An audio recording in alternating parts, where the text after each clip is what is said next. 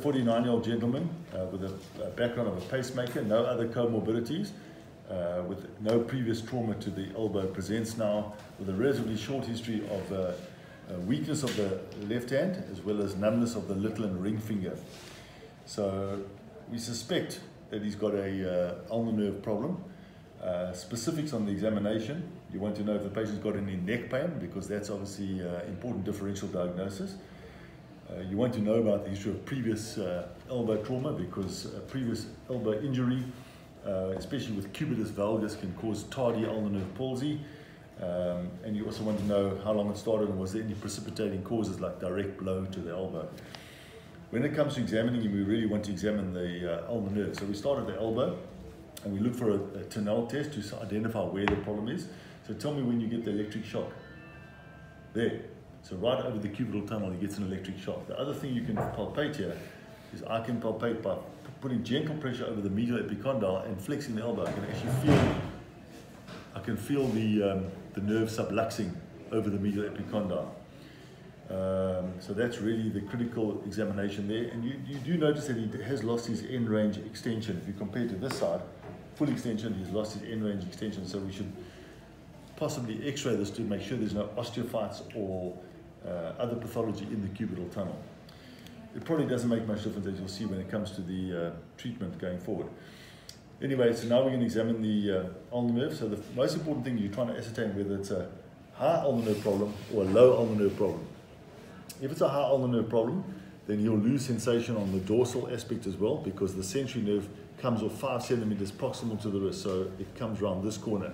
If it's a distal ulnar nerve problem in Guillen's canal, you'll only lose sensation to the volar aspect. So let's confirm you have abnormal feeling here, eh? You're not feeling that, eh? And he's not feeling on this side. So he's lost sensation to both sides of the ulnar nerve, as well as classic splitting of the ring finger. You can feel there?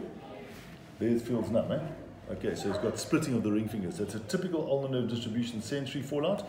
Nothing in the forearm. If you start finding problems in the forearm, then the pathology is more proximal. It might be something like a Pancoast tumor, an axillary problem, because that will affect the whole of the medial cord, including the medial cutaneous nerve of the forearm. So the ulnar nerve never supplies anything in the forearm. That's really important. In terms of motor, it can be subtle, but you're looking for the long flexor to the little finger. So bend this finger for me, hard. The tip, just the tip. So testing only the FTP. Bend this one. Testing only the FTP. No, pull against me hard. So it's pretty hard, eh? Don't show me how bad you are, show me how good you are. It's actually very strong, this FTP. So that makes it more difficult.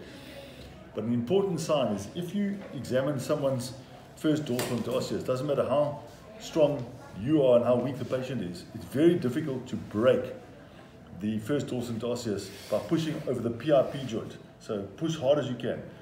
I can't really push that down. If I push harder, I maybe could, but I have to apply a lot of force. If you look on this side, lift up as hard as you can. Over the PIP joint, nothing. Almost no resistance. So that puts it at about 3/5 power.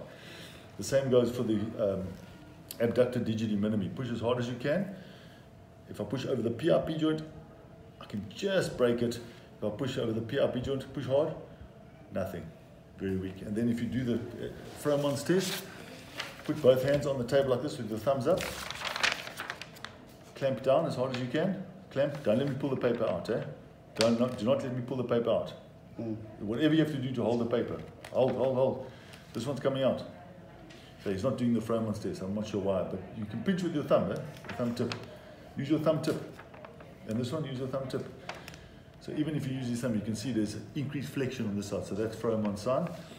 If you look for the other signs, he does not have gene sign, which is the hyperextension of the MP joint when he tries to do the Frohman's test. Can you overlap your fingers like that? This side? Other way? And this one?